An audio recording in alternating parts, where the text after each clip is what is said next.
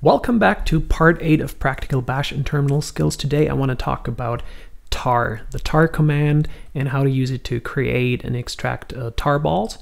And I love this command because it's actually super simple, but if you look at it, sometimes you see stuff like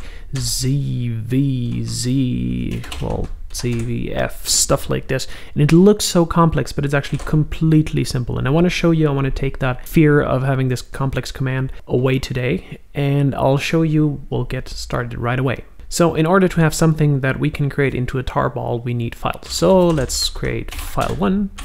This is the content of file 1. There we go. And then we have file 2, just because we can. This is another file, and let me fix the capitalization here. Okay, so now we have two files, as you can see here, file 1 and file 2. So let's create a tarball. So what is a tarball? A tarball is just an archive. And an archive doesn't always mean it has to be compressed, as you'll learn in a minute. So what we can do is create a tarball just to combine these two files into one. So let's say you want to send this to via email, or want to upload this somewhere, and you can just upload one file. Or even if it's well, in emails you can add many files, but it would be hard to add a complex directory structure with like 20 subfolders.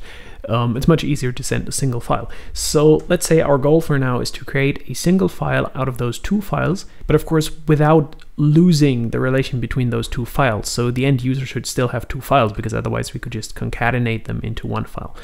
And that's what we use a tarball for. So let's use the tar command, and let's see C. So C is the first of those obscure symbols, and it simply stands for create, which is actually kind of obvious now that you know it. And we want to create it, and we want to write it into a file, and that is F. And then after F, you have to specify an argument, which is the file. So I'll just call this files.tar. .tar is a common ending. Of course, on a Unix-like system, you don't need endings like this, but it's still easier to recognize it. And then we can put file 1 and file 2 in there. So let's see.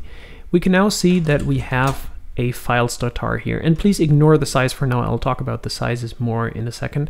For now, you'll just notice it's a lot bigger than the two individual files, but that's completely okay for now. So let me remove file 1 and file 2. You can see I don't have it anymore, but I have the tarball, right? So it's in there, I can still access it. So before we extract it, I want to show you something else, which is the T option, which just lists all the files, or the file names, actually, to be more precise. So let's list those files in here. And of course, as with any terminal commands, you can chain them. You could say, well, I only want to see if file 1 is in there, and yes, it matches. So you could use grep for that. Now that we've seen the list, which of course this is all a bit more interesting if the list is longer, but now that we've seen the list, let's actually extract those. Just a quick reminder, we don't have file 1 and file 2 here anymore. So to extract it, we just do the reverse, and we say tar -x for extract, and then we need to specify the file again, since we're not receiving input from standard in, for example, but explicitly from a file. So let's say files.tar. And let's just run this. And as you can see, we now have the files again. So let's look at the files, file 1 and file 2. And there they are, and they look exactly like they were. So now that I'm printing the contents of files, what do you think would happen if I print the archive itself? Any guesses? Well, there you go. So maybe you expected that this would completely damage my terminal now by printing some characters that it doesn't understand. But no, here's the important thing. Just because we have a tarball does not mean we have something compressed yet. And this is also the explanation of why this tarball is so much bigger than the individual files, because we have all this metadata here about permissions and about the files, and then in the end we have the actual contents of the file. And this is all metadata that you need to recreate these files exactly as they were. Having said that, a tarball can be much smaller than its contents. And in this case, we want to use compression. So for this, it makes a lot more sense with a longer file. So let me just remove everything I have in here. Yes, seashell, I do want to remove all of those files. And let's create a longer file. For this, I've already prepared a lorem ipsum generator here. And I'm just, oh, it's actually German, but that doesn't matter. Let's generate 10,000 words, copy that. And just to see, so pb paste is a Mac specific command. It might be different on your system. And I'll just pipe that into head just so I only see the first couple of lines. Okay, this looks good. So instead, let me redirect this into a file and I call it long file, or you could call it longfile.txt if you like endings on text files. So if we look at the files here, it's 59 kilobytes. So surely we can win some by compressing this file. So let's give it a shot. We're creating an archive again. We're additionally setting the Z option for using gzip to compress it.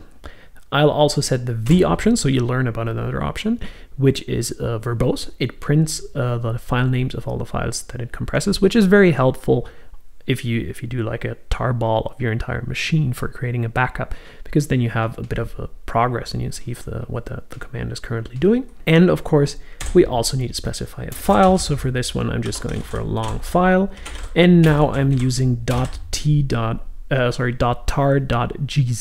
which is a very common one, or sometimes you also see tgc, which helps the user by indicating that this is zipped, gzipped in fact. So let's do that, and in there we put long file. Because we had verbose mode on, we see the file here. So let's look at our list again, and now you can see we have just 1.3 kilobyte here, as opposed to our 59 kilobyte original file. And that's of course a huge saving. I'm not going to go into how a gzip algorithm works. Super interesting topic. There's great videos on YouTube, but this is unrelated to how the tar command works. So I'm not going into that here. But just as we did before, let's remove the original file so that we only have the archive, just to prove that we can get the contents back out of it. And then let's maybe do again a T just to list the file. Okay, there's one file which is called long file. And then to extract it, we do exactly the same. We use X for extracting. We use the Z option because it should use gzip. And then let's also make it verbose again, and the file name long file. There we go. Let's see. And now it says X as in extracted, the file long file. And let's see. So here we have long file again, and if we display the content, this is going to be very long, but that's okay. There you go. There's our long file. So that's it. To wrap it up, the tar command, it has more options than these, but these are the ones you really need every day. So you need C to create, or X to extract. V makes it verbose, it's completely optional. If you specify F, then you can specify the file name. Otherwise, you can also specify it from standard in or standard out. And by using the optional Z command, you can create a gzipped archive or gzipped tarball. And then it's also nice to your users if you have something like tgz or tar.gz. I hope this took the mystery out of the tar command. I love it, I use it a lot, and I hope you will do so too from now on. Thank you for watching, and see you in the next one.